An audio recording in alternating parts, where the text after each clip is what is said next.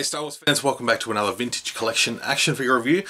We're looking at Cara Dune, VC 164. An outstanding figure of an outstanding character, and that card art is just stunning.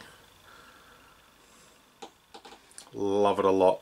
Just that light behind her looks beautiful. Yeah, really nice card art for these. VC 164. Excuse my squeaky floorboards. I'm not using that as an excuse for something else. Alright, so let's have a closer look at the figure, because it's a good one. Alright, here is the one, the only, the Cara Dune. Now this is a superb action figure. Very much a nicely scaled down version of the 6-inch figure. In terms of sculpt, everything is just top notch. The paint is great.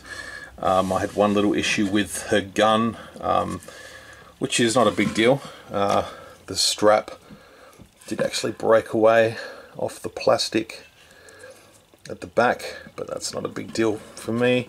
I'm not a big fan of the straps. I'll probably cut it off the front as well. So she does come with this big heavy blaster, which is great. So yeah, like I said, there's the broken plastic. It almost happened straight out of the packaging, so could just been a little bit of a skinny spot of plastic, but that's not a big deal. Blaster pistol does fit nicely in the holster there.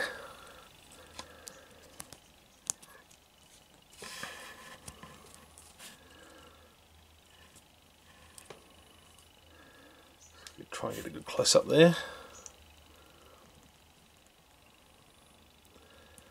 It's just sort of this photo real age is kind of uncanny, particularly with the new characters. Some of the ones that they're doing on old figures aren't looking too great. I think they should just move ahead. I know that's a cheap way of getting figures out again, but just move ahead and do it with new figures. Don't worry about trying to repaint old molds with new paint apps, because there's a wave coming out with like Luke, Lando and Han, I think, and they don't look great, but this just looks bang on.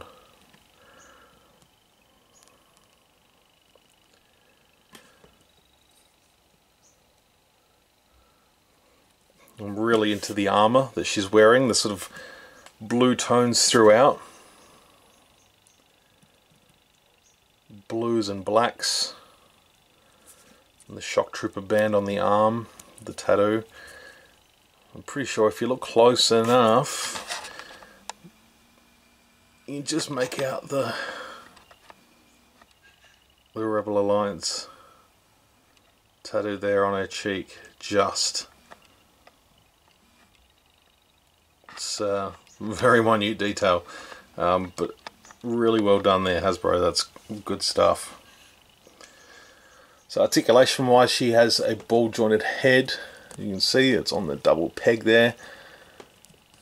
Ball hinged shoulders, ball hinged elbows, ball hinged wrists.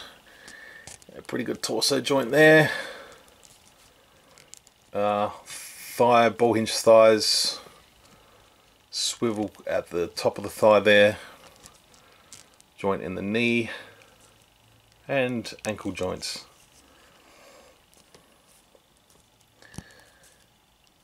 I just really enjoyed this character in The Mandalorian. She was really good. She kicked ass.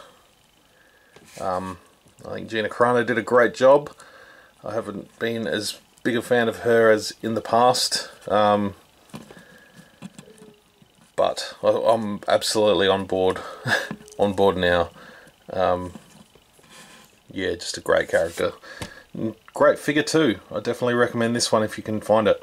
The 6-inch one is great too. I have reviewed that one.